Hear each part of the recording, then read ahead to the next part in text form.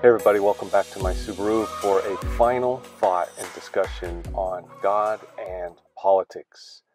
It is November 3rd, 2020, and my wife and I have voted, but more than voting, I have been praying many times throughout the day that God would bless this nation, that God's people would humble themselves, and that we, as God's people, would never forget where our loyalties ultimately lie.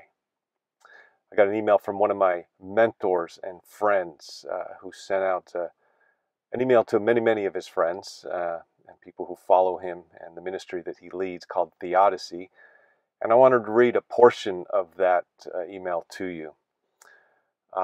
He takes an excerpt from an old C.S. Lewis book called The Screwtape Letters, which is really an illustration or a story or a metaphor about evil in this world and the influence of Satan and demonic forces on people.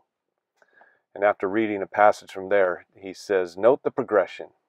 And this is how Satan wants to deceive God's people. First, politics is part of religion.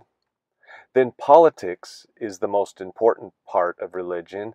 And then religion becomes part of politics. It's absolutely genius from an evil perspective. But let me read what C.S. Lewis goes on and says. He says, to be clear, he never advises that Christians ought to be abandoning political engagement or political causes. C.S. Lewis does, however, warn just how easily the enemy can use political engagement to confuse what are ends and what are means. When it comes to politics, especially the high-stakes kind that defines the current climate, American Christians have a history of losing the story in the chaos of the moment. America is worth protecting and preserving, and Christians should always side with what is good, even if flawed.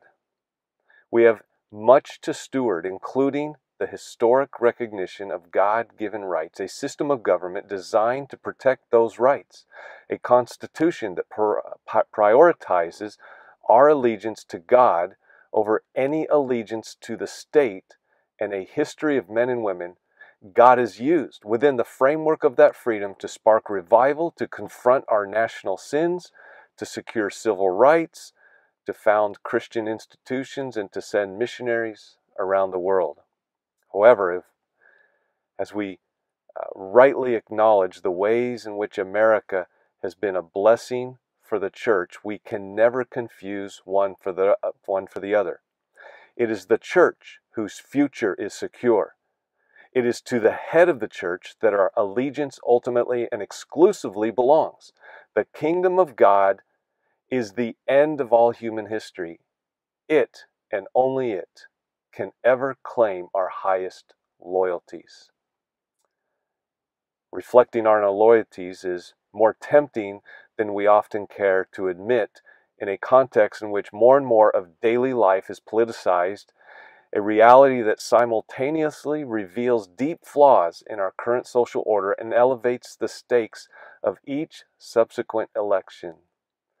Whenever and wherever political realities invade spaces that properly belong to family, to community, to friendship, to religion, Americans should push back. For the Christian, however, the stakes are even higher.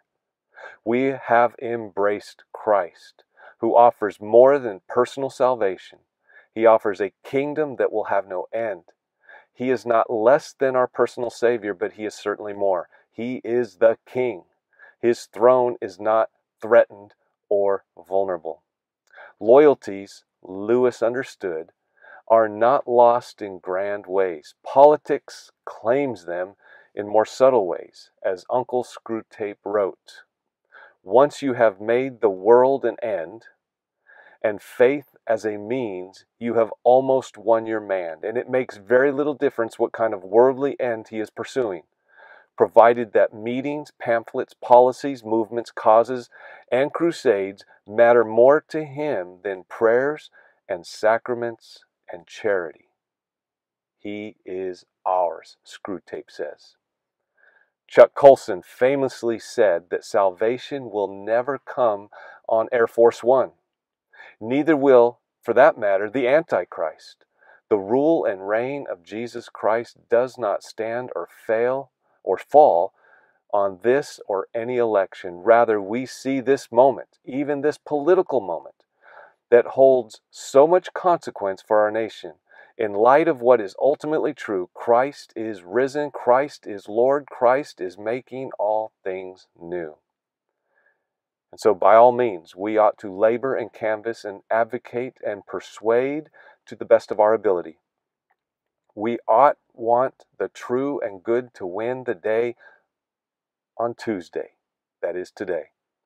But we will not serve this moment or any righteous cause well unless we keep certain things straight. We must not confuse the end with means. We must not confuse the King of heaven and earth with the princes of this world. We must not confuse the potential of politics with the hope of the resurrection of Jesus.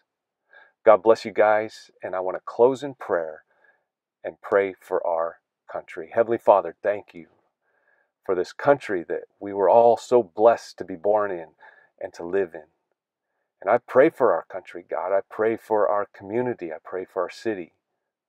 That God, you would allow righteousness to reign, that you would allow us to live in peace, and that we would put aside the petty politics and put people first.